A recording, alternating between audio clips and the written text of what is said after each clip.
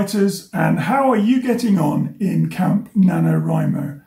We are almost at the end of the third week of this very special month, which is about looking at a writing project, maybe shaping it or creating a direction for it in preparation potentially of the month of November, when you might seek to start from the plans that you create this month and push everything forward to create a 50,000 word completed novel.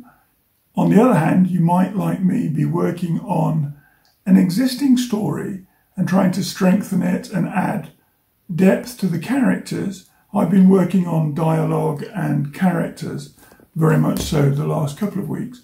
My first week of Camp Nanowrimo was pretty much a washout because I just had other things that needed my attention.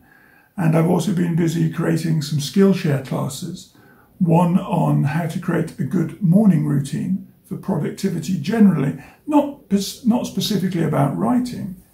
That's been about general productivity and creating a system that works for you to start an hour earlier every day and to get more productivity and accomplishment from that extra hour, effectively creating for yourself an extra 30 hours a month. Every other day for the second and the third week, I've been working on my manuscript, only for an hour or two on each occasion. Today I was able to go to my local print shop and get a copy of the documents that I've been working on. It was great to go from the print shop a few hundred yards down the street and to sit down in a familiar coffee shop and just do a pen and ink edit of a lot of the work that I have come up with.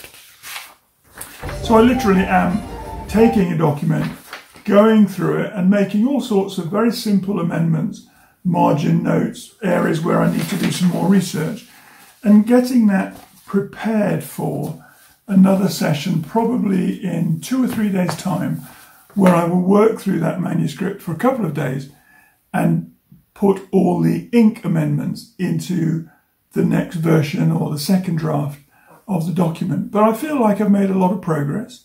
It was good to see what the manuscript looks like at the moment and to take that time in a place that I really enjoy. It felt really good to grab a pen, sit in the coffee shop and work through the manuscript and bring more colour to it.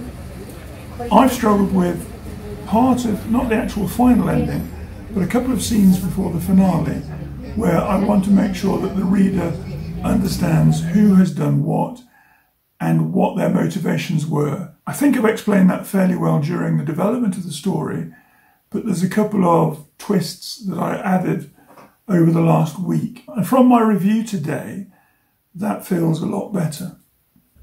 My preferred approach to finishing a manuscript is to get each chapter written as quickly as possible and then to print out the main document and to work through it on a pen and paper edit. And for me, that's not only very satisfying, but it seems that things will jump out of the page for me that isn't the same when I look purely at the digital screen in front of me on my laptop.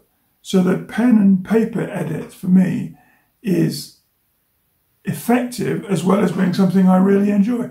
And it's always a pleasure to go to a coffee shop and do edit work in an environment where, for me, the background chatter and the music serves as a really helpful white noise that allows me just to concentrate on the work of the pen and paper edit as I go through it. I hope you've been making good progress. We still have more than a week to go, and I think it's really important to use the next 10 or 11 days and push things forward in a way that you are happy with, proud of, and also that you're pleased with the way in which your manuscript is developing.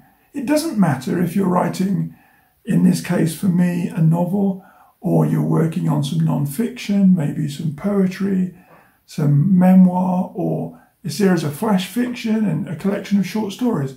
The idea of the month of July as Camp Nanowrimo is that it's a place for you to develop and strengthen an existing writing project.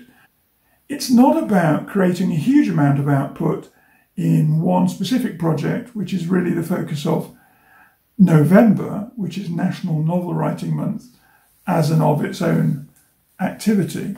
No, July is about taking what you're working on, feeling better about it, and knowing that at the end of the month you have worked on something which is important to you and which you feel good about. So my recommendation over the next 10 days, purely as a normal non-fiction writer myself, but for this project a fiction storyteller, is to work on the project that inspires you, go in the direction that you are drawn to over the course of the next 10 days, and best of luck with your writing accomplishment.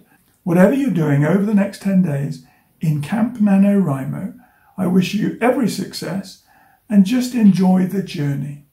Let us know how you get on, and I will try and get another video out at the end of week 4. Until then, happy writing.